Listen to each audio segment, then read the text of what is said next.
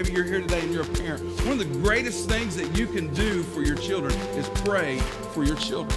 One of the greatest things that you can do is pray for your family. I love what Mark Batterson says. He says you may not be a perfect parent, but you can certainly be a praying parent, right? And one of the things that we can do is bring our kids to the Lord and pray and intercess for them, right? Call out to God on behalf of our families. Maybe some of you are here today because somebody prayed for you. You had a mother who prayed for you. You had a father who prayed for you.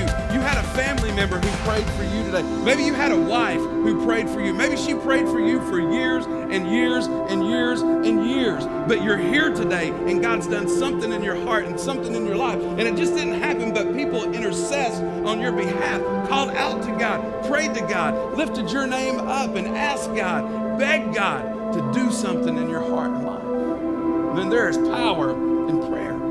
Right? We talk about prayer. Prayer is kind of like a spare tire at times. We only pull it out when we need it, when things are bad, when things go wrong. We pull it out and we can go to God, and that's a great resource that we have. We know that in our time of trouble, in our time of need, that we can go to the Lord. But man, there is power in prayer. God desires the prayers of his people. God wants to move and God wants to work in our hearts and lives, but it begins with a heart that seeks God and desires to have God move.